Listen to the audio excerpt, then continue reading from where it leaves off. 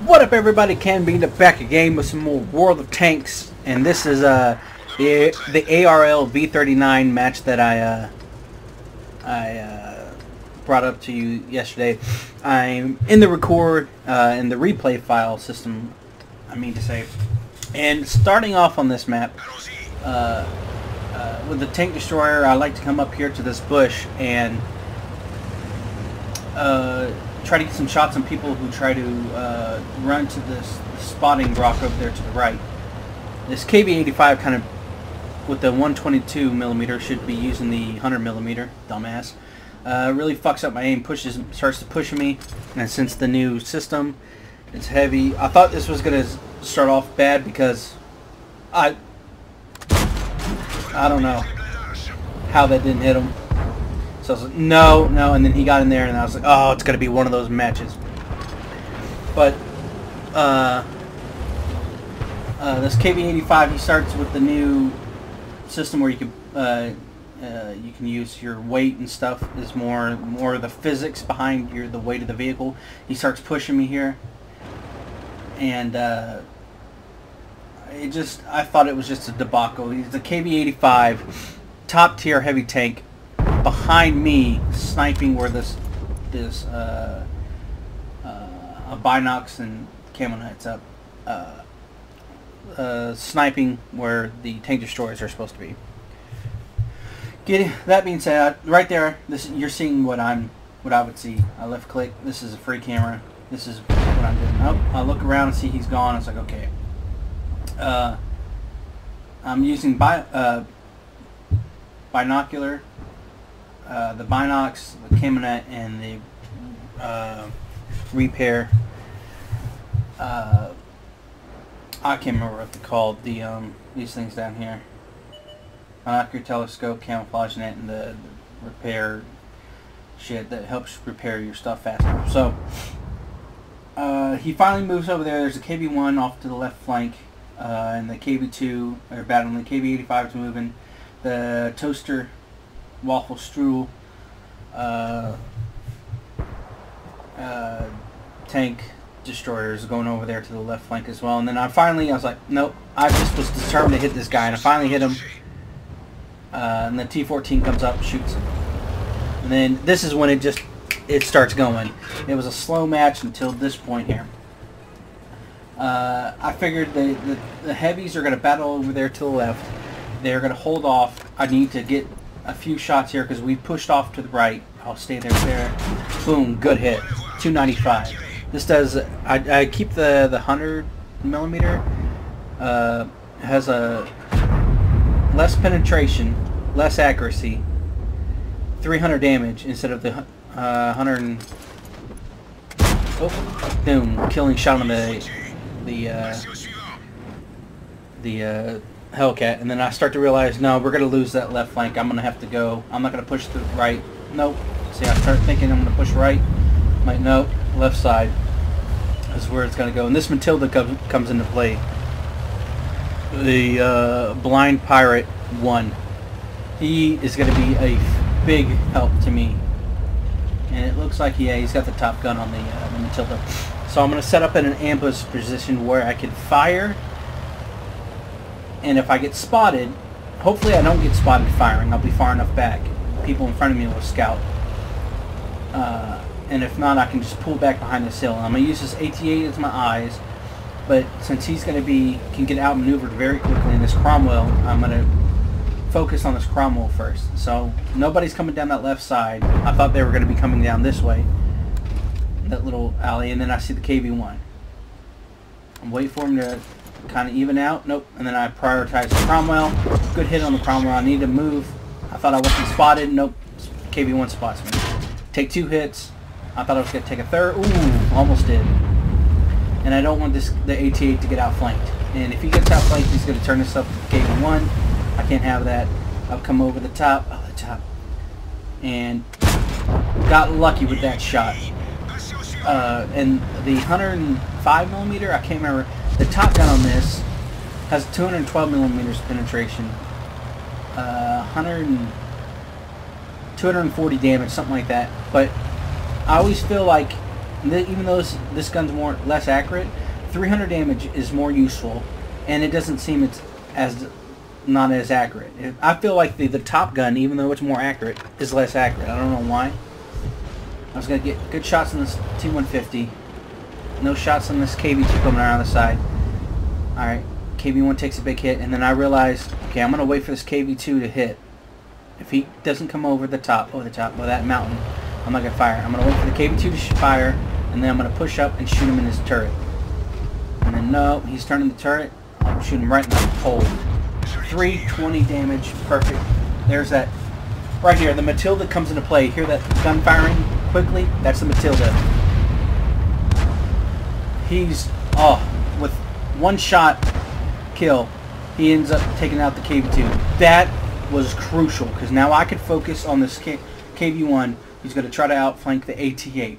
The people on the right have pushed up. Stop right in front of my gun. You die. The Cheeto on the right has pushed, but they have been pushed back by the Arty, and I think there's the tank destroyer back there, the T-40. No, the T-40's on this side. Maybe the Chaffee over there.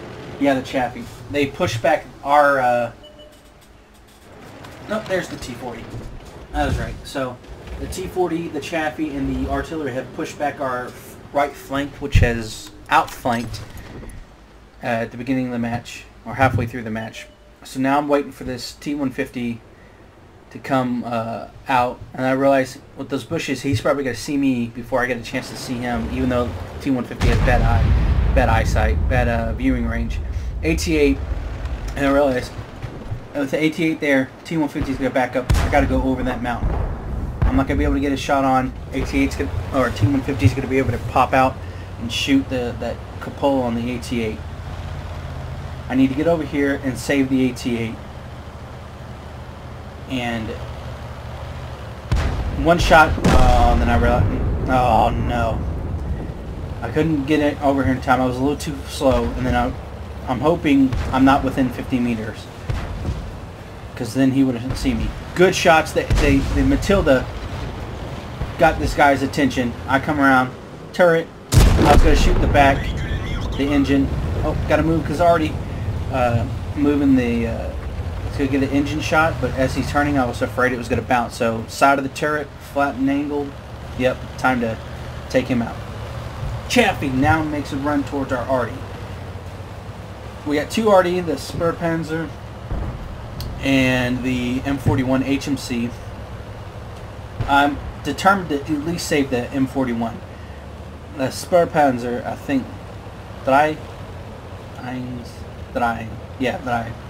two in German. I thought he was going to get taken out. The Chaffee was going to get him. I don't know why the Chaffee pulled back. Maybe he was trying to spot him for his Arty. SOS. I say affirmative. I'm coming to help. There's the T1, the T40, and the Chaffee. So I see the Chaffee. I got to take the T40. I got to get this gun out of my flank. Now, do I have a shot? Oh, I take a hit. That was probably the T40. I get a killing hit on the T40. Spähpanzer die. Takes a hit. Oh, that's a bad hit. I had to use my repair kit. I'm just trying not to get outflanked. I have the Matilda behind me. I didn't realize at the time Matilda behind me. He could have been able to make sure I wasn't outflanked. I looked for the Matilda. He's on the other side of that mountain, though, so I'm thinking maybe if he has his gun in play, maybe if he doesn't. I'm trying to spot for the Arty. I was like, alright, we're disengaged. I'm going to come, again, I'm going to use the tactic of going over this mountain and try to get a sneaky shot on this Chaffee. Now, me and this Chaffee, look at that, both have the same idea. We're going to disengage and re-engage in a different position. I don't know if he didn't know if I didn't spot him or not, but if I spotted him. Stop in front of my gun. 285. I'm going to take a hit. I know I'm going to take a hit. And then he fires and bounces, and I do not. Artillery's raining down on me. I know I got to move. I'm zigzagging. I'm serpentining, trying to make sure I don't get hit by Arty. And then I take this turn. Oh, boy, that was close. Now it's all down to Arty. I'm pretty sure, as I'm going towards the base, I'm pretty sure the Artie... I said, let's go Matilda. There's a replay bug. I guess it doubles up what I type. So the Matilda's pushing through the road here. In the middle of the map. I'm going to go wide. And this infected... Oh, I spot the priest. I get stuck on the rocks. I'm like, oh, no, no, no, no, no, no, no. Oh, I got that Capola shot. Boom. He said, I've never seen the ARL do this well. I told him, thanks. I try. I tell my teammates, 5 minutes left. This is where... Ooh. And right there, that wasn't high explosive. I think the SU-5 is... thanks, I try. I told the person to that. I've never seen the ARL V39 do this well. 7 kills so far. The SU-5, I think, is firing armor piercing. You'll understand why later. If he hadn't been shooting armor piercing, maybe been a different end to this match. So I'm going to go wide. Matilda's going through the middle and hopefully be able to outflank these guys. They're hoping I was going to push through the middle, and I think they have worse view range than I do. So, especially Tank Destroyer. So with Binox, I'm going to set up, ambush, let Binox go up, and try to spot these guys. Oh, I take a hit. I'm one shot. Okay. I can take my time. These guys have fired. I know he's got a pretty quick reload. SU-5 hits and bounces! And then the Matilda gets the killing hit on the SU-5. I couldn't believe I didn't die right there. The SU-5 was firing armored piercing. At a tier 4, maybe he didn't realize to use high explosive. I was kind of screwing up early days in Artie, but boy, my hands were shaking at the end of this match, as you'll probably understand. I think I say it again when I pre-recorded the end of the battle screen results. So take it away. All right, so I'm probably going to show the replay before this, but one of the best games I've had in a while.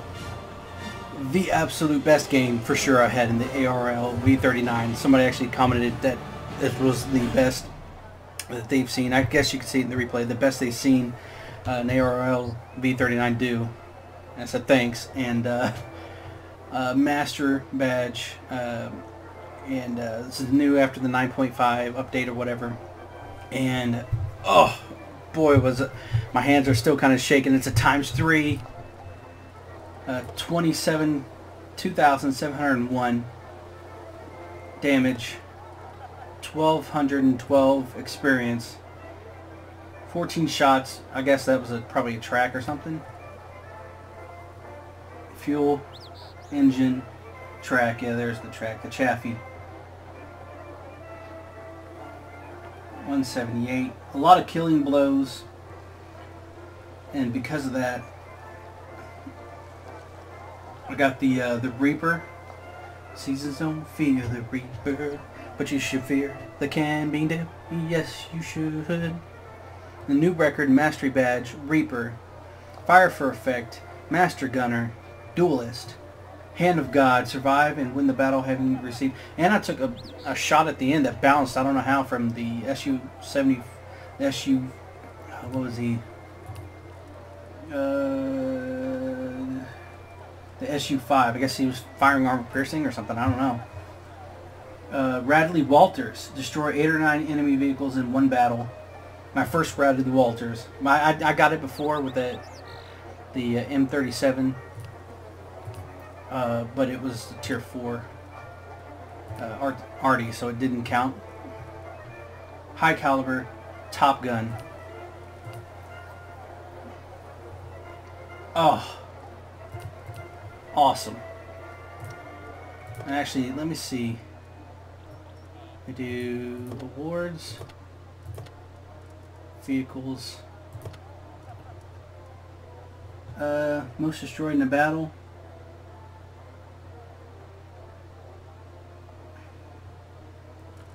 Oh wait. Yeah, the M37 was the best. So VK ARL31H is still the best game, but that's right behind it. So, good way to end getting close to the ARL V39, so I should show you the replay. Whew.